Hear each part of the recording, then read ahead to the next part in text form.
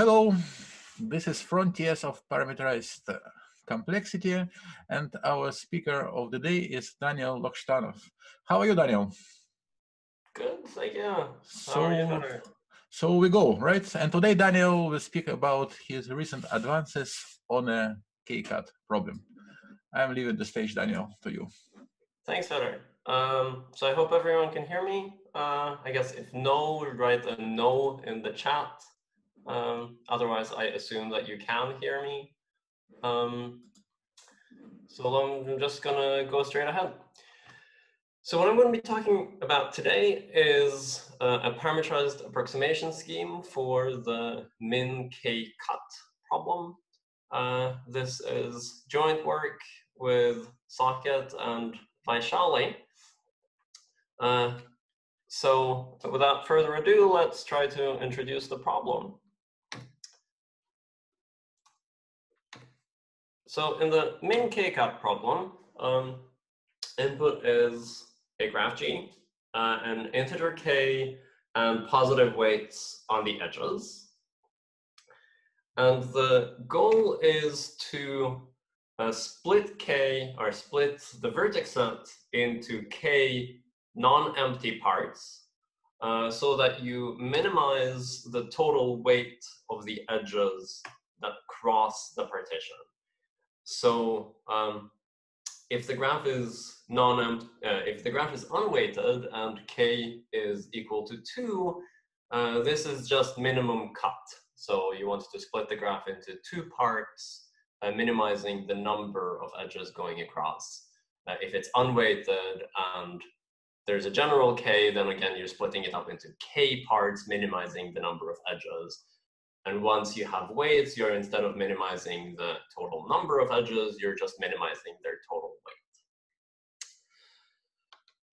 weight.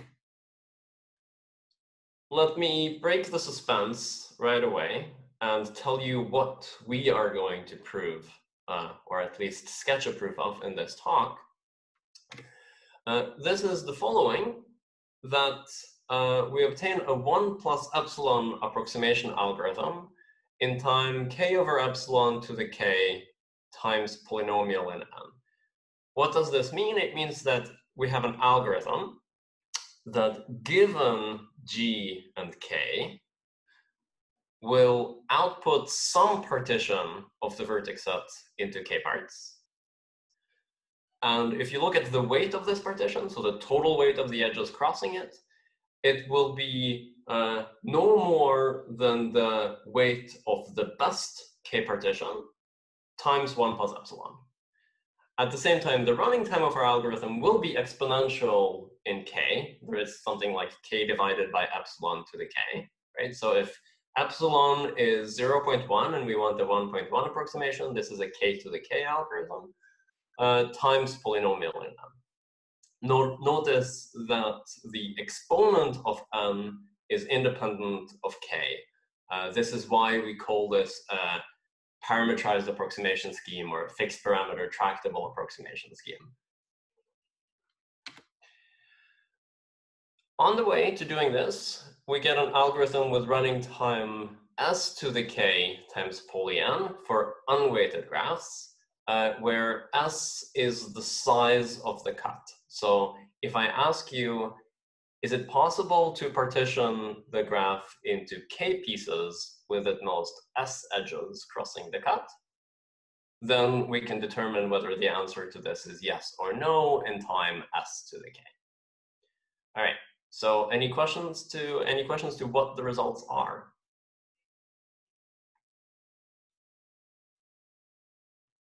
No? All right. So both of these results are optimal up to the exponential time hypothesis and constants in the exponent, so that the form of the function is pretty much the best you can do. What, of course, you can potentially be improving is the poly n factor to make it linear. Right now, it is not linear at all. And the constant in the exponent. So a little bit of prehistory of this problem, because it has a lot of research that has been done on it, and also there's been a lot of research in recent times that have made a lot of progress on this problem. It's known to be NP-complete, and since the early 90s, it's known that it has a polynomial time to approximation algorithm. This is Saran and Vazirani. There's actually 3 different teams that found this greedy two approximation algorithm for the problem. This is an algorithm where you just iteratively find the minimum 2 cut, which you can do in polynomial time, and remove it. Then you break it up into 2 connected components. Again, in each one of them, find the minimum 2 cut, cut the smallest one of the 2, keep going. And so this was discovered independently by at least 3 different teams. The pictures are of the first one to discover it, but in the paper we cite at least 3 teams. And it turns out that this algorithm is actually a 2 minus 1 over k approximation. So when k is small, this approximation ratio is slightly better than 2. But as k tends to infinity, the approximation ratio approaches 2. And it turns out that this is necessary. Manirangsi showed not that long ago that a 2 minus epsilon approximation algorithm that runs in polynomial time would actually violate the set expansion hypothesis. All right, so if you count to better than 2 approximation, what else can you do? Well, in the 90s, Hochbaum and Goldschmidt gave an algorithm that runs in polynomial time when k is small. So if you're only looking for a cut into 3 parts, then you can do it in polynomial time. So it'll be n to the big O of 9 in this case. And you should contrast this to the multi-way cut problem, where if I give you a graph and 3 vertices, and I ask you cut these 3 vertices from each other using the minimum number of edges, this is not only NP-complete, but also APX hard. So you can't, so for this really related problem, you can't expect algorithms like this. However, for min k-cut, where we are not prescribed where the cut should be, we know how, or since the 90s, it was known that you can do polynomial time for fixed values of k. So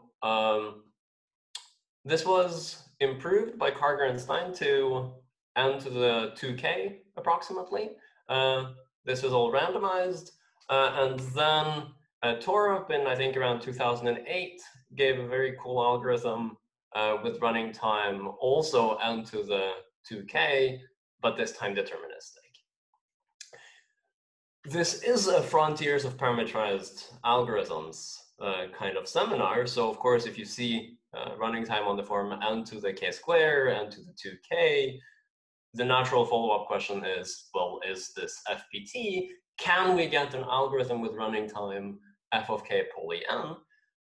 And the answer here is no. So Downey, Esterville Castro, Fellows,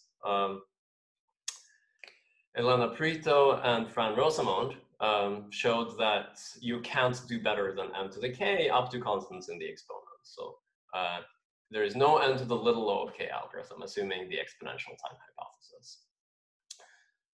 So one thing that is a little bit confusing, at least when I first started thinking about this problem, is that k is not solution size, right? Like most people in the audience do research in parameterized complexity, and then you're used to k being the solution size.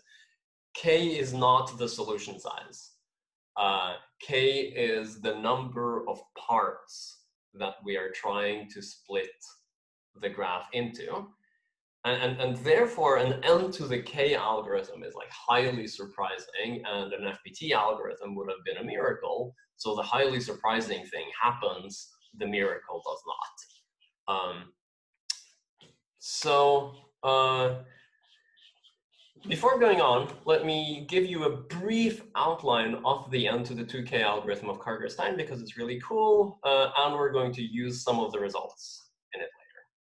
So what does this algorithm look like? I'm sure many of you know it because this is often like the first or second algorithm taught in a class on randomized algorithms, among other things because it doesn't need any analysis of expectation or variance. So here's the algorithm. You pick a random edge, contract it, and you keep going. And this is pretty much the entire algorithm. In fact, you keep going until there's k vertices left. And when there are k vertices left, that is your k-cut. So like everyone who has been contracted to the same vertex, those go to the same part of the k-cut. Now, you can prove with not too much hard work that for every minimum k-cut, so for every partition where the number of edges crossing it is the minimum, the probability that this random process will output that particular k-cut is at least 1 over n to the 2k. Yeah, and because of course for each k-cut, the probability, the event that that k-cut is output, these are distributed ends. Now it means that there are at the minimum cuts in any graph. Which is quite a non-trivial statement because the number of k-cuts is k to the n, right? Like for every vertex, we have k options. So you get k to the power n, and if n is big and k is small, k to the n is much, much, much bigger than n to the k. Yeah. From the same analysis, and this is what we're going to use, it also follows that the number of C approximate k-cuts is at most n to the 2ck. So in particular, the number of k-cuts whose number of edges crossing the cut is at most twice times optimum isn't more than n to the 4. The number of k-cuts such that the number of edges crossing it is at most 10 times optimum is at most n to the 20k. Yeah. Okay. So let's move on. Now, 2008, equally elegant algorithm, this time with a more complicated analysis for getting a deterministic algorithm for k-cut, namely the Torup's tree packing algorithm, goes like this. Take the graph. For now, let's pretend it's an unweighted graph. This also works for weighted, but let's just work with unweighted graphs for now. And in this unweighted graph, compute about m log m minimum spanning trees. Okay, so how do you compute the minimum spanning tree in an unweighted graph? Well, it's just a spanning tree. So, but why am I saying minimum? Well, the first spanning tree is just a spanning tree. But the second spanning tree, you compute it as a minimum spanning tree where the weight of the edge is how many times it was used by the previous spanning trees. Yeah. So basically, you're just computing spanning trees in a greedy fashion where you're trying to use every edge as few times as possible. Okay, so that's what the algorithm does. It computes them. And then there is a miracle that happens. The miracle that happens is that at least one of these trees will cross the cut no more than 2k times. In fact, 2k minus 2 times. This is where all of the hard work is to prove that that's what happens. I'm not even going to sketch it. But assume that this is true. It's very easy now to get n to the 2k algorithm for k-cut. In particular, compute all of these trees. Guess which tree crosses the cut at most 2k minus 2 times. Then you guess the edges of the tree that cross the cut. Okay, how many edges are there? There's n edges or n minus 1 edges in a tree. I need to guess 2k minus 2 of them. So I'm making n to the 2k minus 2 guesses. Yeah.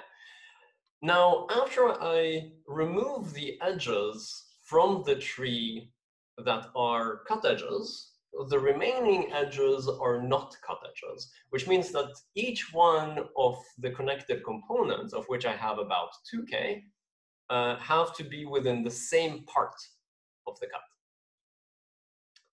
Which means that I can now take these 2k parts and I can guess, I can go over all partitionings of them into k parts. So guess how to merge all of the ways of merging these 2k minus k1 components into k groups, which takes time k to the order k, which gives me a total running time of k to the k and to the 2k. So that's Torev's algorithm for you. Okay.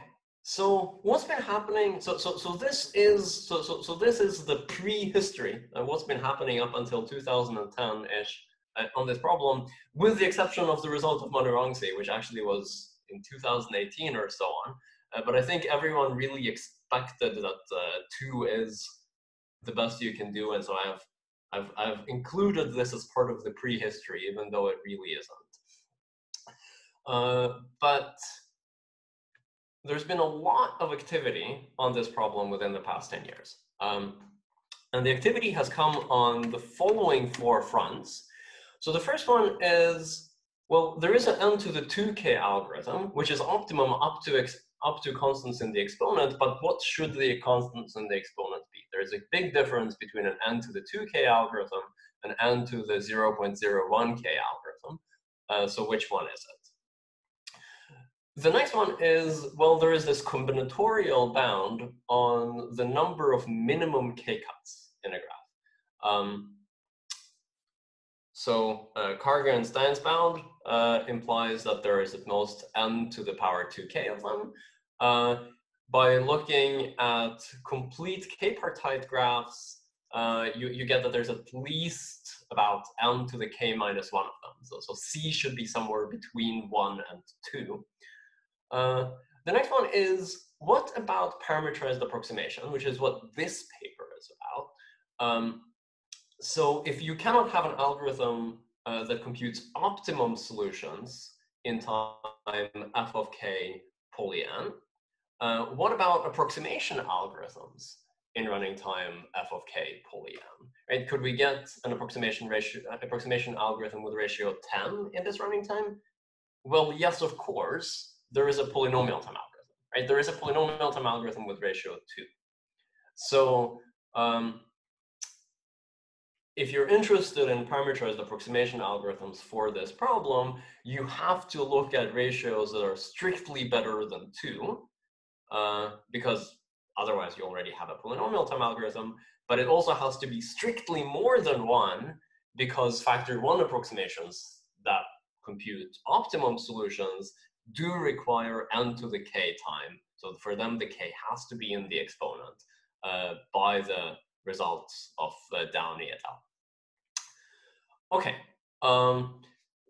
And finally, there's normal parameterized algorithms the way we are used to them, with the parameter being solution size. Right? If it is W hard parameterized by k, what can we say when now the parameter is opt? Okay, and so what has happened? For exact algorithms and the number of minimum k-cuts, Gupta et al. In 2018 showed that if you are working in unweighted graphs, or you can really think about this as polynomial integer weights, then you can beat n to the 2k. In particular, you can get n to the omega over 3k. I think it should have been 2 omega over 3, because you get a number between, it's a number between 1 and 2. It's not a number between 0 and 1. So I might have, there might be a typo here. Okay. Now this was subsequently improved, still in unweighted graphs, to running time n to the k, so C is now equal to 1. Then the same group of authors showed that the number of minimum k-cuts is not n to the 2k, it's actually n to the 1.98k even in weighted graphs, and that they can be enumerated efficiently. So in particular, this automatically gives us an algorithm with running time n to the 1.98k, even for the general problem. And just this year, 2020, they showed that the original algorithm, the Karger's algorithm, actually runs in time n to the k. And furthermore, that that algorithm also shows that the number of minimum k-cuts is n to the k. Now, these results are tight in the sense that the number of minimum k-cuts, even in unweighted complete k-partite graphs, is n to the k, and an improvement for minimum k-count below n to the k would mean an improvement for weighted clique. So clique, as we know now, k-clique has an algorithm with running time slightly better than n to the k. It's something like n to the matrix multiplication over 3. So n to the 0.79 or 75 or something like this k. But if the edges now have weights and you're interested in figuring out what is the maximum or minimum weight k-clique, then this is conjectured not to have an algorithm better than n to the k, and an improvement to the n to the k algorithm for min k-cut would actually would mean an improvement for k-clique. Okay, what about parameterizations by S? Well, Kawarabayashi and Torup gave an algorithm with running time s to the s to the s poly n. This was the first one showing that this is FPT. They are, and they more or less started looking at this problem from the perspective of unbreakability, even though they never say this explicitly, which is going to be really crucial in all of the subsequent work from the parameterized perspective and for us as well. Now, Chitnis et al. made this unbreakability notion more explicit and improved the algorithm to s to the s squared. And Sigan et al., where Socket and I are part of the co-authors, we further improved this algorithm to s to the order s. So now this is somewhat close to being optimal. It is still open whether we can get an algorithm that's single exponential, so constants to the power s. And interestingly, I'm not aware of a lower bound for this problem on the form 2 to the little o of s, but it would really be a miracle if this algorithm, if this problem does have a 2 to the little o of s kind of algorithm, because, for example, it would imply sub-exponential time algorithms for densest subgraph on 100 regular graphs, which sounds implausible. Okay, what about parameterized approximation, which is what this paper is about? So I was talking about can you beat 2, and in 2018, this group of authors that started the whole shebang of really investigating this problem recently showed that yes, you can beat 2. They got an algorithm that is a 1.9997 approximation with running time 2 to the k to the 6th. A year later, or actually within the same year, it got improved to 1.81 and better running time 2 to the k squared. And they observed that, well, if you want approximation schemes, so if you want a 1 plus epsilon approximation, you can get it in time and like k over epsilon to the k and to the order k. So notice that their approximation scheme is not an FPT approximation scheme, right? So it runs in time n to the k, and this was, and later they found an exact algorithm that runs in time n to the k. So the approximation scheme is now just a stepping stone in history, because it's been superseded. Okay, so the interesting thing here is the improvement from 1.99 to 1.81. Still now in 2020, there was another improvement. So 1.81 got improved to 1.67. And of course, what this paper is about is that 1.67 can be pushed all the way down to 1.0000001 for your favorite number of zeros. So what has happened in these past 10 years? Well, there's been 4 research directions. The first 2 ones have more or less been completely resolved. The last one, parameterized algorithm with parameter S, has more or less been resolved. The only thing is to figure out whether you can get single exponential or not. Whereas the parameterized approximation, well, there is this relatively big gap between 1.67 and 1, and let's in my opinion, it was more open than closed until us. And of course, what we do is that we completely close it. So we do bridge this gap all the way down to 1 and show that this is optimal up to ETH. And this is and this more or less closes this research direction. Okay, so now I can go to the technical part of the talk and sketch the ideas of the algorithm. So the algorithm consists of 3 ingredients. The first one is a sparsification procedure that is very similar to what's going on in graph sparsifiers.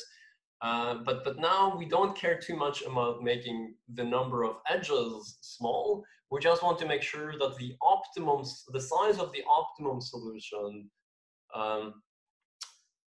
is small in the graph that we're looking for. So the first step is a reduction to unweighted graphs. This is the first thing. And second, to graphs where the size of the optimum is about order k log n. Yeah, that's step number 1. Step number 2 is a polynomial time tree decomposition into poly s, s unbreakable bags, where what this is the polynomial time version of the main technical result of the Sigan et al. Paper, the S to the S algorithm. And then finally, we obtain a S to the order k time exact algorithm. So if I ask you, does there exist a partition into k parts that only cuts S edges, we do get an algorithm with running time S to the k. Okay, and now that I'm going to start doing some technical stuff, I'm going to stop my screen share, and I hope that you guys can see the screen. Please write yes in the chat if now the screen share is gone and you can see the whiteboard. Great, thank you. Okay, so now what we're going to do is sparsification.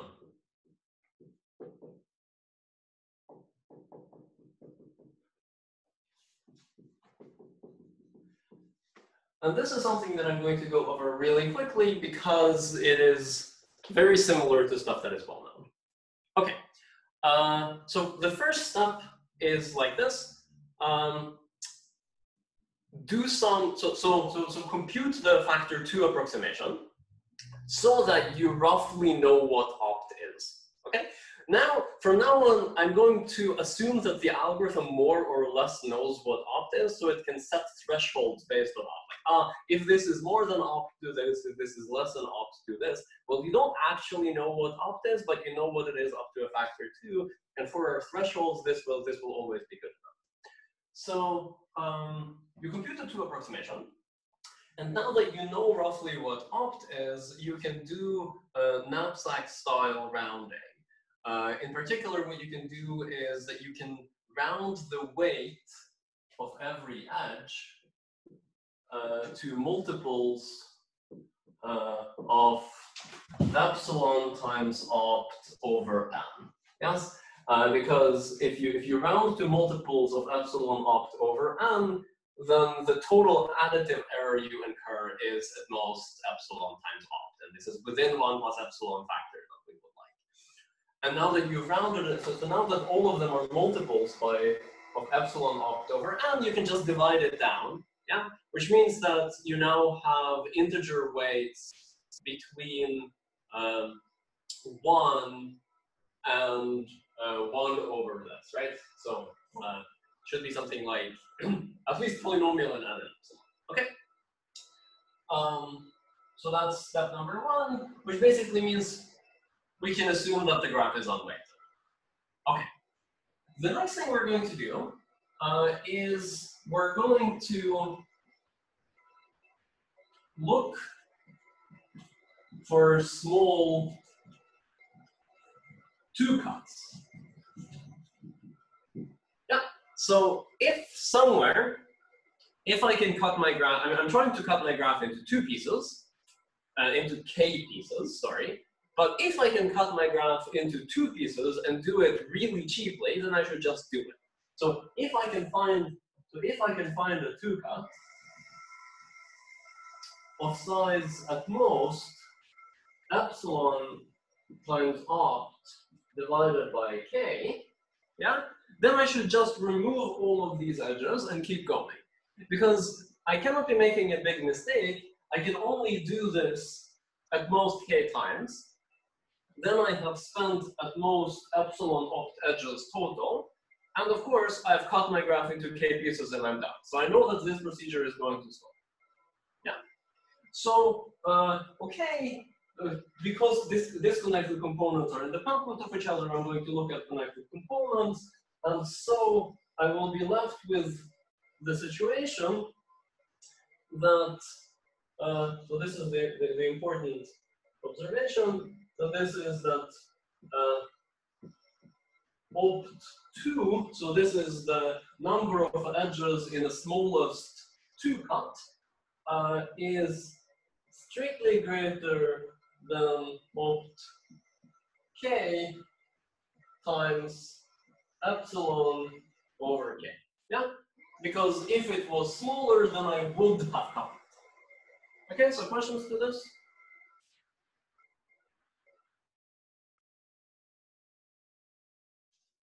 No, all right. So everything is perfectly clear so far. Okay, so do you mean 1 plus epsilon or epsilon? I mean epsilon here. Yes, I mean epsilon here. So because notice that the smallest 2-cut, yes, will necessarily be smaller than the smallest k-cut. Yes, because if I want to cut into k pieces, I need to cut more edges than if I'm trying to cut into 2 pieces. Yeah. But I'm saying that if epsilon is 1 over 10, then cutting in 2 pieces is no more than 10k times cheaper than cutting into k pieces.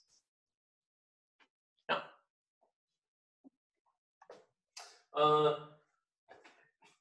Really, the precise value here doesn't matter much as long as it's a function of epsilon and k. That's the k. Okay, so now that we know that opt2 is large, what we're going to do is the following. We're going to set p such that p times opt2 is about k log n over epsilon. Okay? And now, once p is a probability, yes? What are we going to do once we have a probability? We're just going to sample a random graph G prime. So sample G prime subgraph G. In the most natural way, you take every edge, you keep it with probability P, and you discard it with probability 1 minus P. Okay? Now, of course, what you're going to get is a subgraph of G, and then if you look at any fixed cut, right? If I look at any fixed partition of the vertex set into two parts, then the expected number of edges crossing that cut will be the number of edges crossing the cut in G times P. Yeah? So for the smallest cut, the one that had size opt2, now we know that the expected number of edges crossing that cut will be P times opt2, which is K times log n over epsilon, yeah, times some constant. Yeah. So, okay, but what about all of the other K cuts in the graph, right? Like, what happens to all of the other ones? And then just by combining Chernoff and the Karger-Stein bound, it implies that with high probability, all cuts, so all two cuts,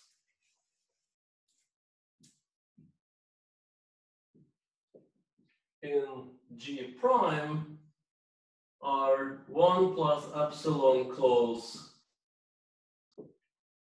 to expectation.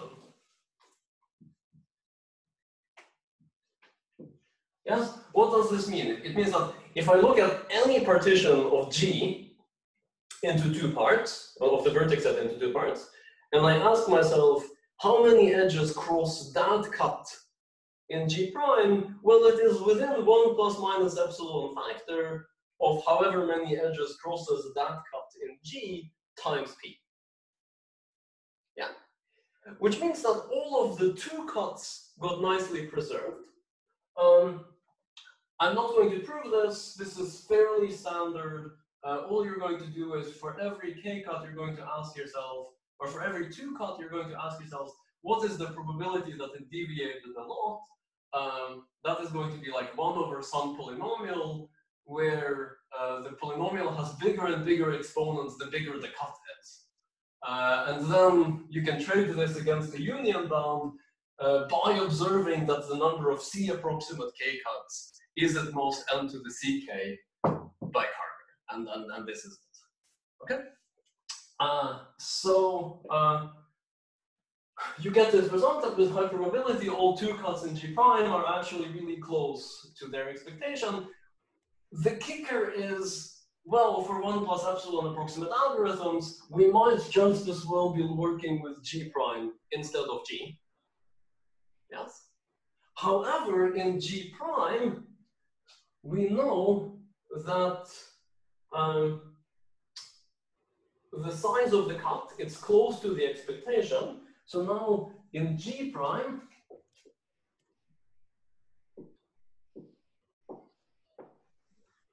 we know that this happens. Yeah. Okay. So we know that all of the we know that all of the two cuts were closely preserved. But what about all the K cuts, right? Like we don't actually care about the two cuts. We care about the K cuts.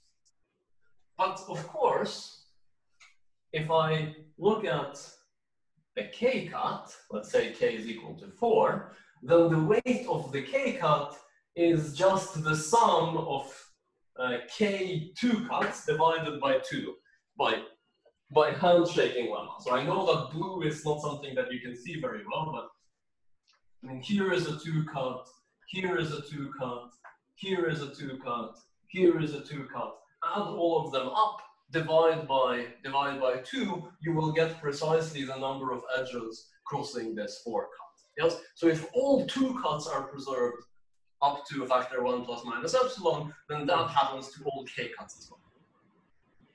Okay, so in particular, for the purposes of 1 plus epsilon approximation, we might as well be looking in G prime, where we know that the weight of the optimum 2 cut is about K log n over epsilon.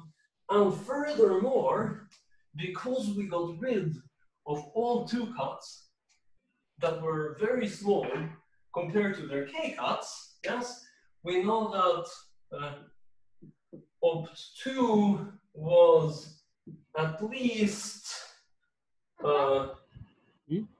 opt k times epsilon over k.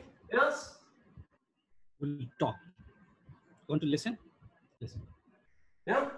And now we know that opt2 is at most k log n over epsilon. Yes? So now by multiplying it out, we just conclude that opt k is at most order of poly k log n 1 over epsilon as well. I think I might have made some calculation mistake somewhere. It's in my notes, but I don't feel like looking at them to figure out precisely what was the polynomial in k log n. I think it's k squared log n 1 over epsilon cubed. Yes, but precisely what it is not important at all. It's really that it's polynomial in k times times the logarithm times poly 1 over epsilon. Yeah. So in particular, we now know that our solution is pretty small. And hey, we're doing parameterized algorithms, right? If the solution is really small, that's what all of this is about. Run the algorithm with running time s to the s. Right? Well, now if we know that s is small, yeah, and we do have algorithms that are parameterized in terms of s, let's just plug in, right? So if s is equal to, let's be really optimistic, k log n over epsilon, and we now just run our s to the s algorithm, then we're going to get k log n over epsilon to the power k log n over epsilon. Yeah? Which is of course also known as roughly n to the power k log n, which is not even polynomial for fixed k. But it's pretty close, right? It's like quasi-polynomial for fixed k, but we have polynomial time algorithms for fixed k that compute exact algorithms. So why on earth should we be doing this crazy stuff, right? So what this is telling us is that parameterized algorithms, as they are, come close to giving us what they want, but they don't do it. Notice that even n to the k is not good enough, right? Even if instead of an s to the s algorithm, we had a 2 to the s algorithm, right? Then here we would have a factor 2, and here we would end up with an algorithm with running times something like n to the power k over epsilon, and n to the k over epsilon is not useful when you have an exact algorithm in running time n to the k. Yeah. So okay, we sparsified. We now have we now know that we can almost use the non-parameterized algorithms in order to get something smart, but we can't because it gives us too bad of a running time. And of course, then what you do is you take the s to the s algorithm, and instead of treating it as a black box, you open up the black box and see what you can get. Yeah. So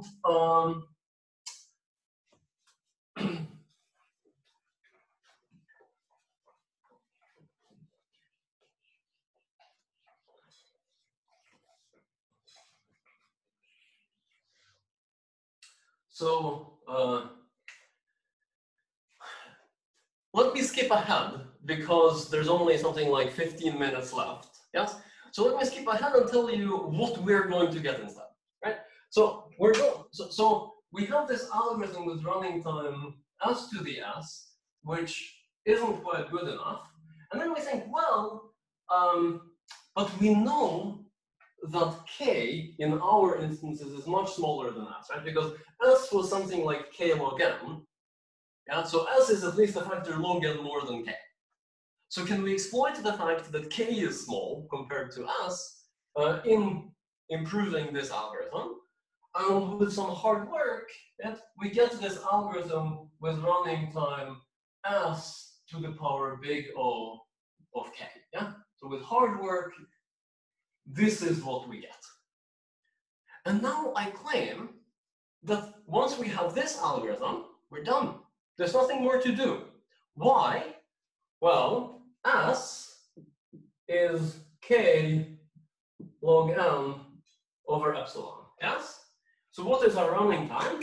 It is k log n. So for 1 plus epsilon approximation, we run an algorithm in running time k log n over epsilon to the power k. Yeah? Of course, it's big O of k. Yeah? So what is this? This is k over epsilon to the order k times log n to the order k. And now is this part where, like, if you've done parameterized complexity enough, you should be like, ah, this is what happened. Right? If you haven't done parameterized complexity for a while, then this might still look like, oh, this is not even FPT. But you should sit down and convince yourself that log n to the power k is always, at most, I'm just keeping this first term, n plus k to the order k. And this just comes from the fact that, well, n is an exponential function in log n, and every exponential grows faster than any polynomial, or any polynomial grows faster than any logarithm, unless k is really large compared to log n, and it's large enough. And if k is large enough compared to log n, then k to the k is actually bigger than log n to the k. Yeah. So this running time just turns into that running time, which is the running time of our approximation algorithm. Yeah. So really, like, from the perspective of approximation, at this point we are done up to designing this algorithm. And if we can make an algorithm with running time s to the order k, we would be finished. Okay, so now let's do that. In order to do that, of course, we are opening up again the black box of s to the s.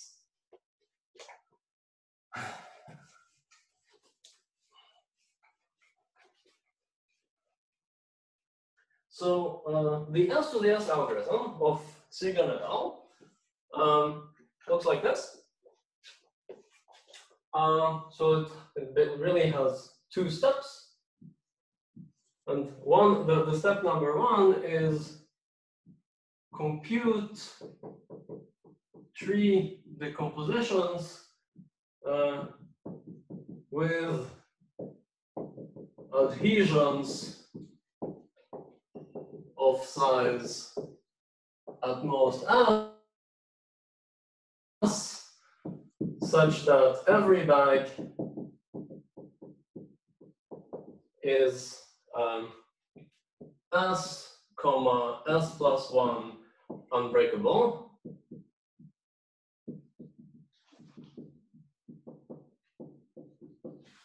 And 2 is do dp on this tree decomposition.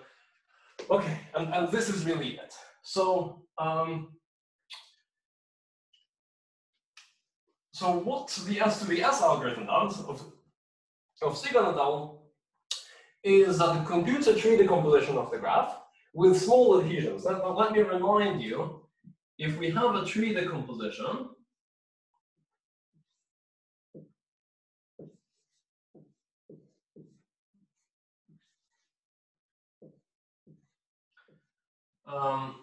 then what is this? So tree decomposition, I'm going to go up here.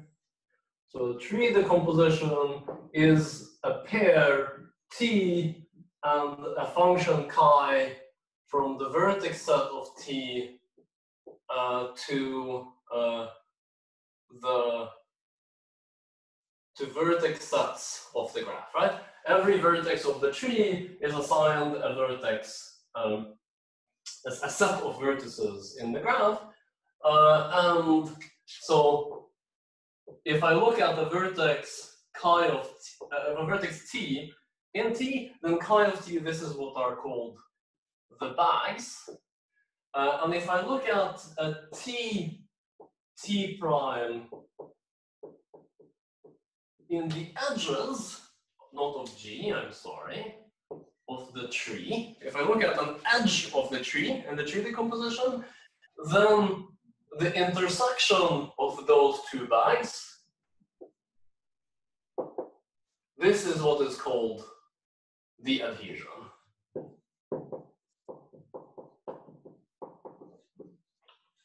Yeah, and the reason, of course, it's called the adhesion is that if you work with tree decompositions a bit, what happens is that the parts of the graph, the different parts of the graph, are precisely glued together along small separators that are precisely the adhesions of the tree decomposition.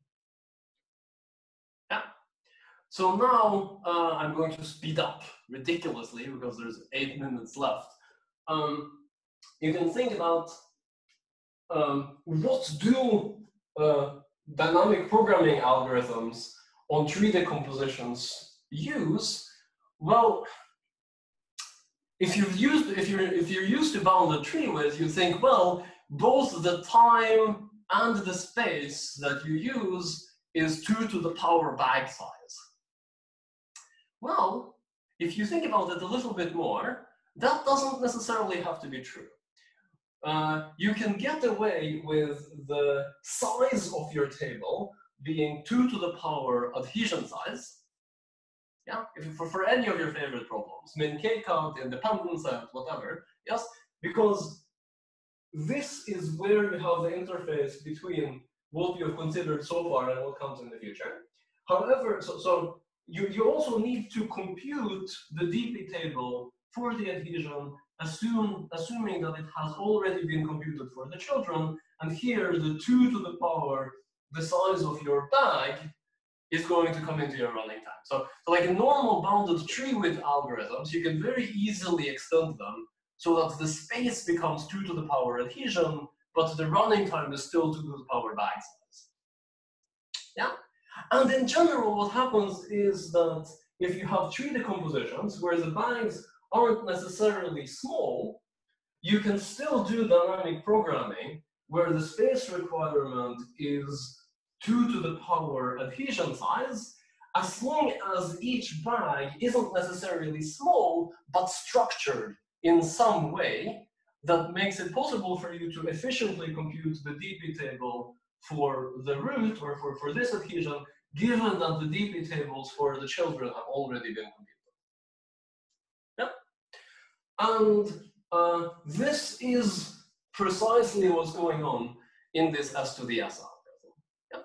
So first, there is a computation of the tree decomposition with adhesions of size at most S, so that everybody has some property that I'm not going to go into that lets you do this dynamic programming bottom up in an efficient manner, so that you can compute the DP table of this adhesion, assuming that you know the DP tables for the children.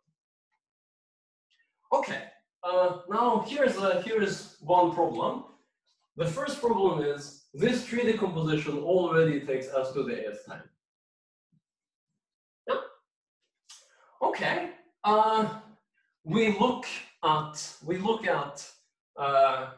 the proof of Sikan et al. And observe that with a little bit of hard work, if you're willing to relax your parameters a little bit, so instead of s comma s plus 1, you get s comma s to the power 5, whatever that means, but adhesions are still size s. But now you can get away with doing this in polynomial time instead. Yeah. So we open up this black box, we look into this tree decompositions, and we're saying, well, you can still, in polynomial time, you can compute tree decomposition with adhesions of size at most s, where every bag is s comma s to the 5 unbreakable. Okay, so suppose we have something like this, and now you want to do dynamic programming over this tree decomposition. You still run into trouble because both the time and the space, even of the S to the S algorithm that has the stronger tree decomposition, was S to the S. And let me tell you where. Let me tell you like what is the main issue there. And this is the following. So suppose we look at some adhesion. Yeah, so we're looking into some bag in the tree decomposition. Here is his parent. Here is where they overlap. This has size S, right? This is our separator. He has size S. Now, if you try to do dynamic programming for min k cut over tree decompositions, what you realize is that what you have to do is you have to go over all ways to partition this adhesion into k parts, into k pieces. Yeah, which means that here the number of partitions you have to try is k to the power s. Yeah, and k to the power s, just as before, is much bigger than s to the k because we want to find an s to the k algorithm. Yes, and now the number of states that we need is k to the s, and notice that even 2 to the s is much bigger than s to the k. Yeah. So even the number of states in the DP that we're trying to do is way too big. And here is the crucial insight, right? It's going to come in the last 2 minutes, and I'm going to give it very hand-wavily. The crucial insight is the following. We can make the dynamic programming algorithm only populate s to the k cells of this seemingly gigantic dynamic programming table. How do you make it populate only a few cells? Well, every cell corresponds to a partition of the adhesion into k parts. We sieve out the k partitions that we know aren't going to be useful anyway. And how do we sieve them out? Well, we go back to Torok trees. Torok trees tells us that we can guess a tree in the whole graph that will cross this adhesion no more than k times. Or it will cross the adhesion no more than s times, but it will cross the cut no more than k times, or 2k times. So I can guess where the tree crosses the cut, and then take the unions of the components to make all feasible partitions of this adhesion. Of course, here there's a problem, because this Torok tree has n edges in it, yeah? But even though it has n edges, you only care about where that edge lies on a path between 2 vertices of the adhesion. And because the adhesion only has size s, you can trim down this tree down to a tree of size order s. And instead of guessing n to the k, guess s to the k, making sure that the number of feasible partitions for these adhesions is no more than s to the k. And I think that is where I will stop. I will stick around for another 10 or 15 minutes for people who have questions, but I think this is a good place to stop. Thanks. Yeah, thanks a lot, Daniel. So questions, please.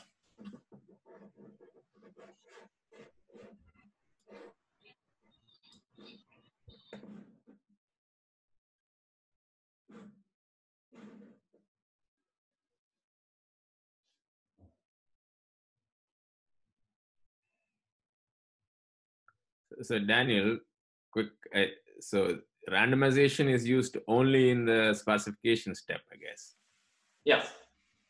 But that I guess it's not needed technically, or. So in the sparsification, so we looked into spectral sparsifiers. Yeah. we couldn't immediately get it to work. But it could be more because we don't know how to plug the right things together than it isn't there. I believe it is there. Like, I believe this part can be randomized. So in some sense, you need an unweighted graph eventually, I guess. Is that the reason, or just that you can start with, you can get a weighted graph? So the thing is, so for purposes of 1 plus epsilon approximation, going to unweighted is easy. There is no randomization needed. You just round, right? Like the p-task for knapsack is fully deterministic, right? You just round the weight to the nearest something, and we do exactly the same. So the randomization is only where you take every edge and you keep it with some probability. And there are deterministic versions of this, but they all produce weighted graphs again, whereas the difference in weights can be exponential, and we don't quite know how to get rid of this. Oh, thank you.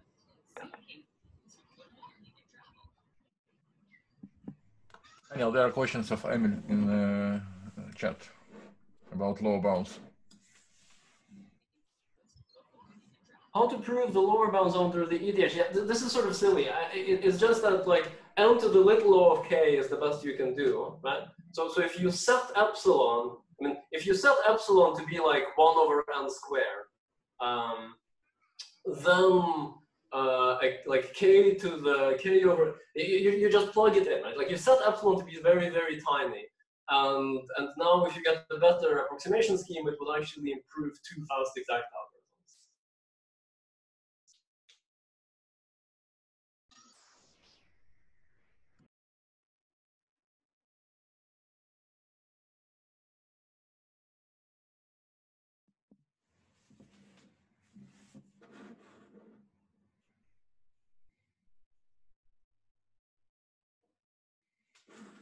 So I mean, it is, I guess, conceivable, right, that you can prove something better in the domain where epsilon is large, right? Like, if you fix yourself to the domain where epsilon is large, it could be that you surprisingly can get something better. But I don't know how to formalize this. Daniel, doesn't look like there are any other questions. So, okay, so what, I mean, I think the parameterized complexity question, so there's lossy kernels questions that are left here, yes? I mean, now that you have a 1 plus epsilon approximation in FPT time, the question is, well, can you pre-process this to some function of k and 1 plus epsilon? I mean, especially given that the initial step is a sparsification step, it's natural to ask, well, how much can you do in just polynomial time in terms of pre-processing? So that's one thing. Another thing is, of course, the parameterized question, like, can you get f to the s down to 2 to the s? And of course, pushing constants is important here as well.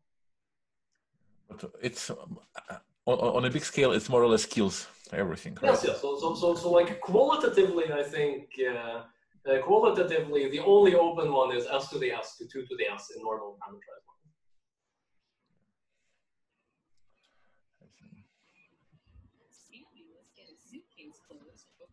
Okay, since there are no any other questions, Daniel, it was great to see you, and we really appreciate you wake up so early in the morning and stand in front of us.